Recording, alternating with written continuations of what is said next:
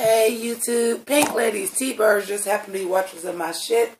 My name is Jimmi Pynk, and my mother told me never say anything bad about the dead, only say good. Joan Crawford is dead. Good.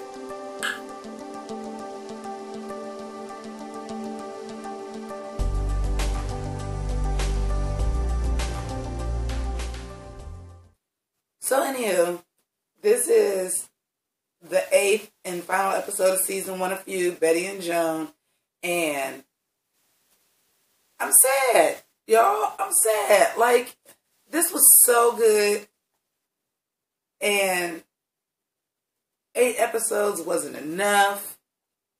Oh, let's go ahead and pop up.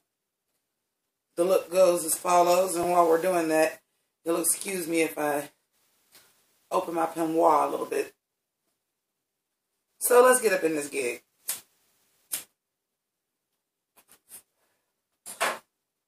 This episode got me in my feelings again. Spoiler alert, and I'll get past my own mortality real quick. I'll be 39 in 2 weeks.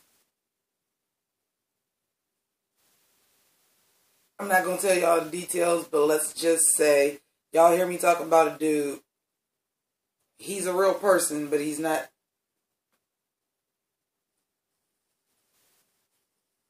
I don't know if there's a future. And this show just shows so well how it is to be an aging woman, to age out of your looks. Because let's face it, even if you're a pretty 70-year-old woman, you still don't look like a pretty 25-year-old woman. So, you know, it got me in my feels, but it was well done. I will say one thing that did kind of piss me off. So I'm sitting here, I'm watching it, and we're seeing Joan Crawford go through her shit, still taking trash parts, blase, blah, etc. And I don't know if that was because we were supposed to be getting some kind of redemption storyline for her. But I looked at my phone and it said 10:30. And I'm like, bitch, I ain't seen not hide nor hair of a motherfucking Bette Davis yet. And that, I will tell you, I was not here for. The Joan stuff was interesting. It was good. It was well done. As a finale, this was a fucking downer for a finale. But at the same time, it is what it is. You know what I mean? So, I mean, this is what happened. It was a downer. I do say I like the fantasy sequence. The fantasy sequence when, like, Joan was going, and she walked in that room, and it was Hedda Harper and Jack Warner, and they were talking, and they were having a good old time, and then Joan, magically in the shot, looked like Joan with her dark hair pent up, because as we see, they were showing the progression of age. Their hair was lighter. And then Bette comes in. Now, we know this is most definitely fictionalized, because how do we prove that she had a hallucination that she was at a party with Hedda Harper, Jack Warner, and Bette Davis, of all people? But I found something interesting.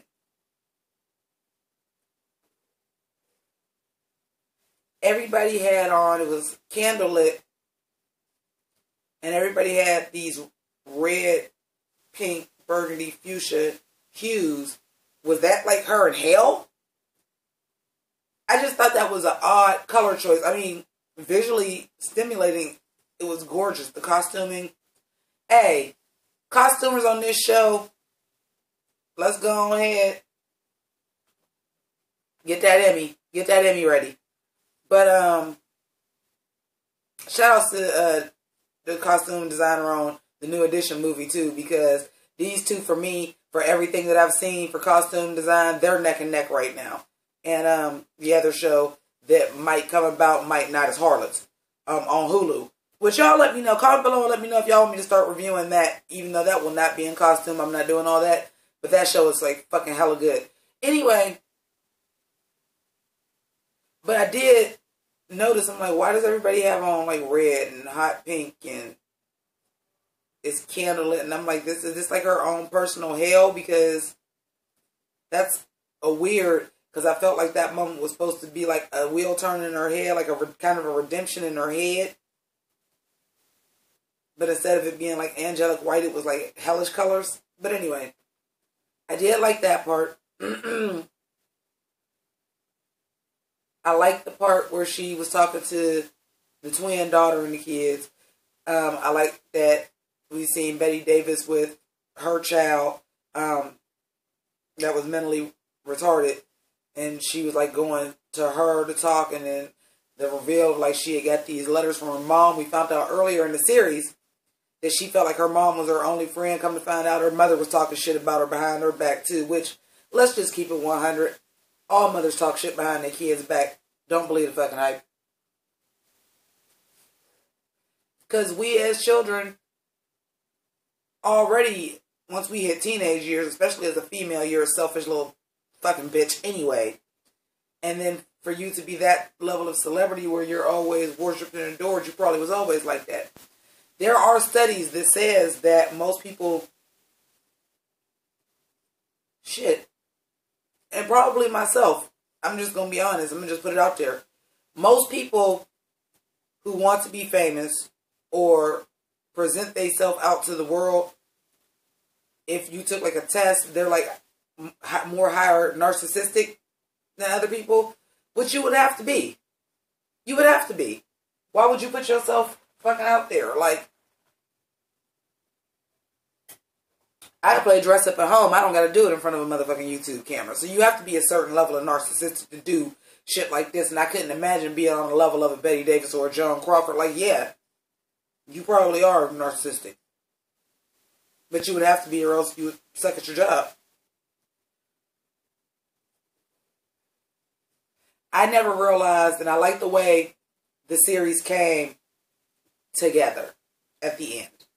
Whereas we've seen these people doing these interviews for this documentary, and now, unless I missed it, did I miss it, y'all? Just comment and let me know if I missed it. But apparently they was at the Academy Awards, and they was interviewing these people backstage. And it was the year, because I wasn't familiar with it. I know they kept saying 1978, and all I kept thinking was is that was my fucking year I was born. But did anybody know that they was actually at the 1978 Oscars? Because I didn't. And for it to come, and then you seen her talk to the guy shooting the documentary and was just like, oh, you want me to get on here and talk shit about Joan Crawford? Joan Crawford was a fucking professional. I'm not going to do it. Couple lines of the night. Joan Crawford, of all the movies I've done, you can't get something else for me to sign than fucking Baby Jane. That was line number one. Line number two was Victor Bueno, which that actor, I don't know who that guy is, but he did an excellent job as Victor Bueno. And when he said Betty was just taking everything that she could to keep working because she always thought everything was going to be her last job, and she, wasn't picking and choosing anymore. She was taking everything that was offered to her. And when he said it was like watching Miles Davis play a commercial jingle, like, that was a perfect analogy. So I don't know if Victor Bueno actually said that or if that was Ryan Murphy's writing, but that was a fucking fantastic line. And of course, the classic line that we opened the fucking show with, which is known across the world: Joan Crawford is dead. Good. I will say I would have liked to have seen more Susan Sarandon in this episode. I feel like it was Feud, Bette and Joan, and at the end, y'all made it the fucking Joan show. I will say that. I would like to know, and if y'all do know, comment below and let me know. And I'm sure when I watch AfterBuzz TV, they gonna tell me. But when they were talking about like the first day on the set, and they was sitting there and they was kikiing like girlfriends and saying, "I hope that we can be friends if that's something that really happened." And just based on the way the show is, I'm sure at first they probably were. But like we saw, motherfuckers, that wasn't no big story for them to be friends. Like now we have, it ain't that much different. Let me quit lying. We have, oh, we love that Rihanna and Katy Perry are best friends now. We love that Taylor Swift and Katy Perry are best friends now. We love that Naomi Watts and what's the bitch name, Nicole Kidman, are best friends and they've known each other since kids. We love that Tobey Maguire and the Revenant, what's this motherfucker's name? DiCaprio, are friends. We love that. But don't we love the drama more? Don't we love it a little bit more that Kim Kardashian threw motherfucking Taylor Swift under the bus? Don't we love it a little bit more when Taylor Swift puts out a song about Katy Perry and Katy Perry goes in on her? We love it. Don't we love Miley, what's good? Like, we love the drama. It's not anything fucking new. But this is the internet age where there's so much going on that you could choose to ignore it. And there's other stuff going on. You know, we talk about sub this and now. This is not new. These ladies sold bucket loads of magazines and shit because of their feud. But in the meantime, they also tore these women down as people. And these movie studios just made them like that. I do like the part where Joan Crawford, like I said, when she was having a hallucination, where she admitted she was like, Joan Crawford is somebody I created. So much so to a point. And we seen that when she was narrating for her book. Like, I love being recognized. I love that. And I love the admission of, I've done this so long and I've put on this character and I'm always on so much. I don't know who I am by myself. And I could relate to that. Like, it take a different person. When I was doing music for my Pink Ladies and T-Birds, y'all know I was a rapper. When I was probably getting the footing that could have catapulted myself, when I wasn't just local, when I was going to bigger cities and I was going out of town and performing and I was getting nominated for awards,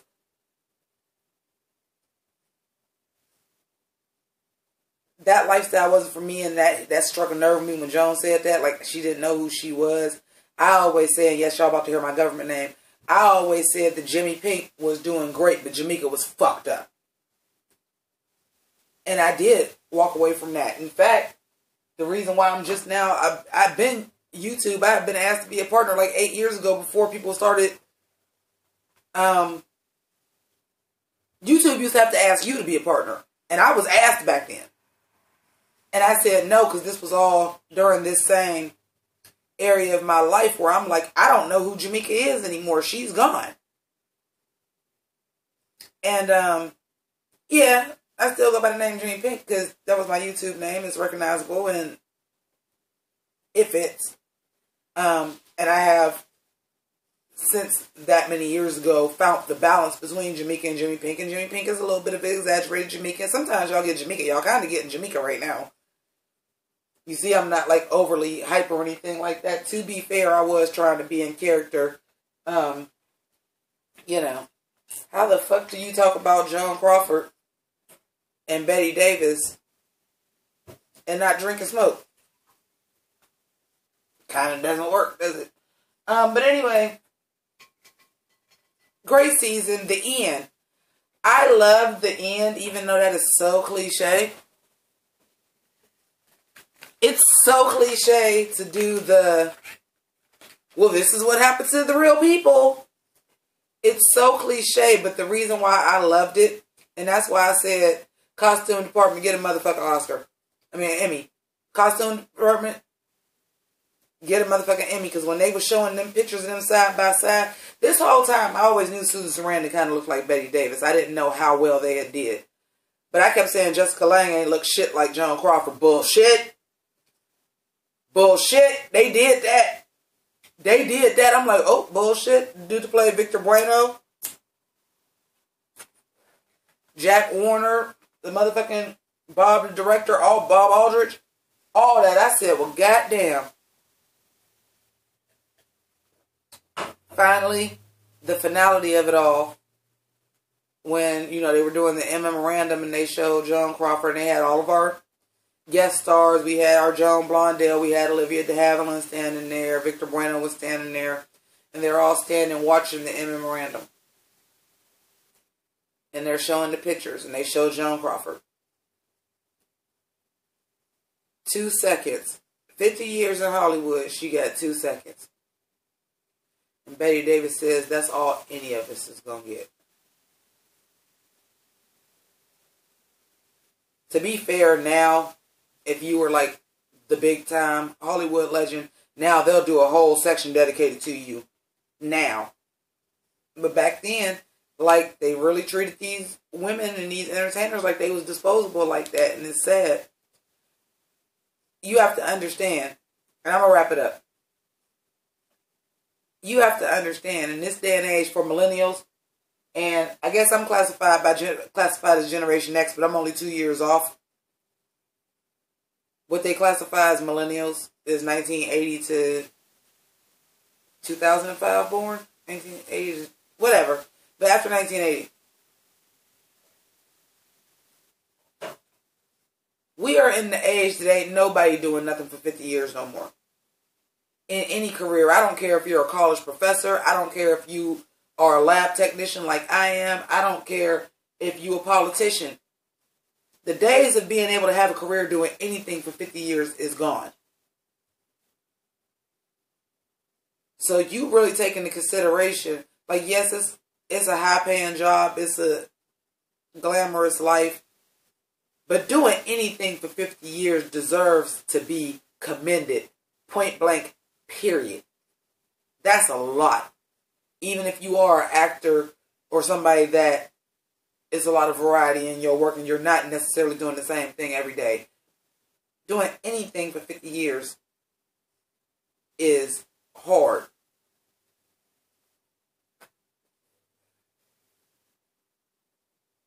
That shit's just crazy. But they are both screen legends. I would implore all of you, if you've never seen any of their films, I hope that this does spark you to watch other of their films, not just Whatever Happened to Baby Jane, even though, watch that. I just recently watched it.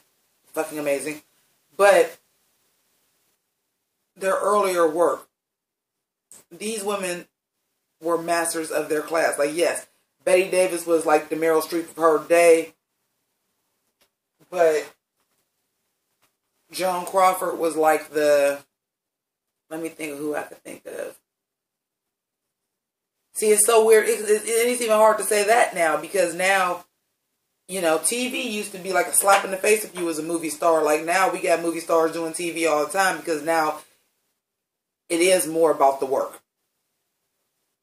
It is more about the work. And television has come such a long way where there's such... Obviously, Jessica Lange, Susan Sarandon are fucking movie stars. And you see what they just fucking did. I would probably say the closest person to Joan Crawford probably was in modern day, let's say,